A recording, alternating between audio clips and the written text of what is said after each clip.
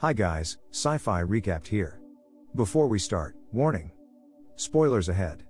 Today, I'm gonna explain a 2020 American psychological thriller movie called Do Not Reply. The movie begins with Chelsea, a young, introverted teenage girl, texting with her best friend, Mia. Mia excitedly tells her about her close acquaintance with a boy named Dylan and presumes that they will be dating soon. Chelsea then reluctantly goes to school with her famous cheerleader sister, Christina. Before leaving, Christina notices Chelsea receives a text from an anonymous number, presumably a boy, although Chelsea does not know who it is. Arriving at school, Chelsea meets with Mia, who tells her that their usual movie night will be relocated to Dylan's house so she can have an opportunity to make out with Dylan. However, Dylan also invites his best friend, Seth, with the intention of setting him up with Chelsea while he and Mia make out. During the movie night, Chelsea awkwardly interacts with Seth, who clearly shows interest in her, and even aggressively kisses her. Chelsea is uncomfortable with the situation and quickly leaves. The next day, Mia asks Chelsea what happened last night. Chelsea admits that she did not feel comfortable, but Mia disregards her feelings and is too busy cuddling with Dylan. Mia receives another text from the same anonymous number. Feeling left alone, she replies to the number, and they engage in a conversation. Unfortunately, school security confiscates her phone. Chelsea's mother has to pick it up from school, and she punishes Chelsea by not letting her have her phone for 1 month. Mia, being a supportive friend, sneaks to her house to lend her a phone. Chelsea thanks her, although she admits she is disappointed by Mia always being preoccupied with Dylan. Chelsea restores her chats and continues texting with the unknown number. He asks if Chelsea is a cheerleader, to which she answers yes. He then asks her to send him pictures of her in a cheerleader costume.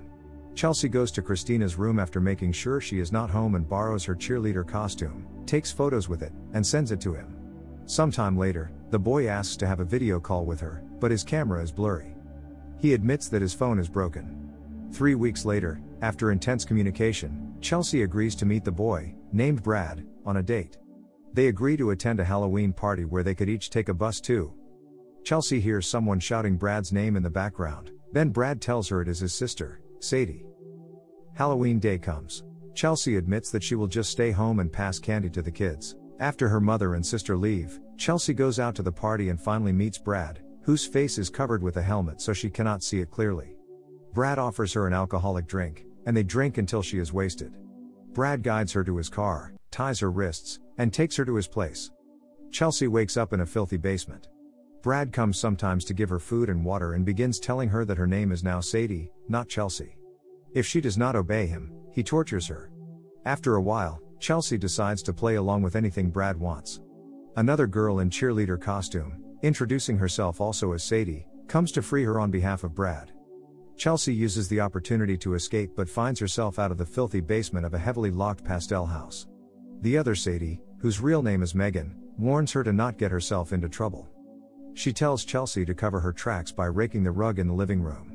She then introduces Chelsea to another girl, also nicknamed Sadie, wearing a cheerleader outfit and blonde hair, but her real name is Heather. Megan helps clean Chelsea's body and outfit, demands her to dye her hair blonde too, and prepares her for dinner. While Chelsea is brushing her teeth, she hears a sound and discovers in a bedroom that another girl fell from her bed. She has a bad injury on her thigh, but when Chelsea offers to help her, she dismisses her. Meanwhile, Brad is playing with his virtual reality gears and practices some movements with a knife, then heads down for dinner. On the way down, he hallucinates seeing a girl in front of the mirror while teasing him. In the kitchen, Brad finds Heather making a cake for dinner and harasses her. Heather goes to the bathroom and meets with Chelsea, but she tells her bruises as having a kitchen accident and nothing to worry about. Chelsea, Heather, and Megan then have their outside time, which is actually just an opportunity to feel the outside world through Brad's VR device for a few minutes. Heather then tells Chelsea to spare some of her food during dinner for the injured girl.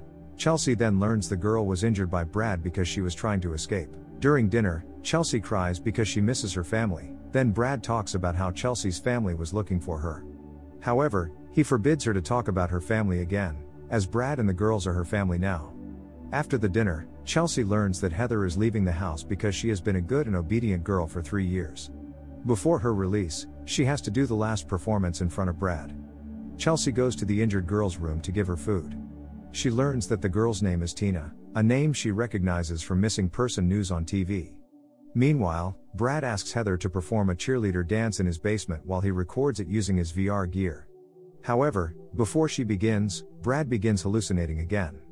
This time, he remembers when he was little and had to reluctantly welcome his baby sister into the family.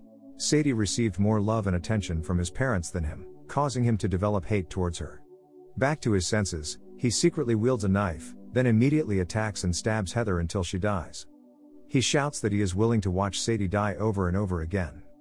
Turns out Brad kidnaps cheerleader girls and tortures them because he likes to release his anger to his sister towards these girls. Megan communicates with Chelsea through a hole in her bedroom wall, hidden behind the nightstand. Megan is so brainwashed that she thinks Brad loves her and presumes that Chelsea is her competitor for winning Brad's heart. She also thinks that Tina is jealous of her close relationship with Brad, thus trying to escape.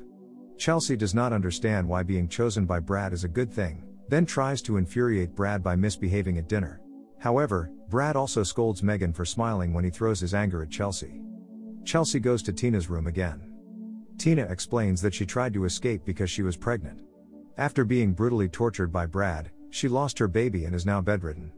She wants to end her suffering by overdosing herself with Brad's painkillers, which she knows are inside Brad's nightstand. She asks Chelsea to help retrieve the painkillers in exchange for anything she knows about Brad and how to possibly escape. She knows when Brad is mowing his lawn and teaches Chelsea how to get out of their locked bedroom. Chelsea gets the painkillers and frantically rakes the rug to cover her tracks, but she is too clumsy to let the pills fall onto the floor. Fortunately, she cleans the mess and is back in her room just as Brad finishes mowing. However, Brad discovers Tina's unlocked bedroom door and accuses her of trying to escape again. He suffocates her using a pillow. Chelsea observes them from the connecting bathroom, and surprisingly she asks Brad to do it. Tina is glad that Chelsea keeps her promise to end her suffering. However, Brad is amused by Chelsea's act and thinks she can be his partner in crime. After Tina is no longer breathing, Chelsea is trembling because of the adrenaline rush.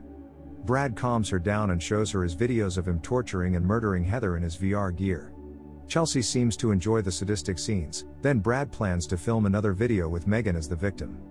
He assumes he can kill Megan together with Chelsea. During that day's dinner, Brad clearly favors Chelsea over Megan, making the latter jealous. Brad instructs Megan to help him with testing a new VR gear after dinner.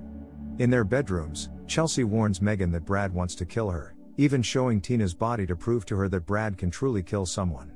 Megan still does not believe that Brad could do that, then reports Chelsea to Brad. Brad is furious and locks both girls in their rooms, but Chelsea would not give up. She escapes from her room, frees Megan, and runs with her to Brad's room where she could show her his VR gear which contains Heather's torture video.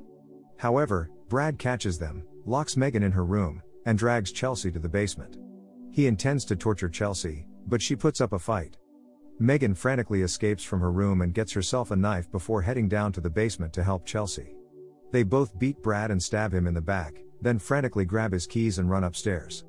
Brad manages to muster enough strength to get out of the basement and goes after the girls who are opening the front door, but Chelsea finally defeats him by smashing his head with his VR helmet.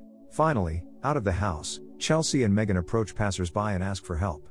Chelsea contacts her family to inform them that she is now safe. However, she is reluctant to talk about her traumatic experience with a therapist that her parents assigned.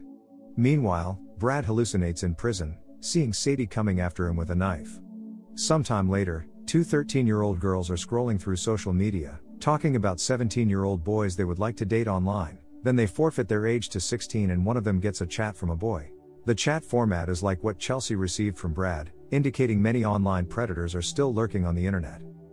Subscribe to watch more videos like this, turn on notifications, and leave a like to help the channel out. Thank you for watching.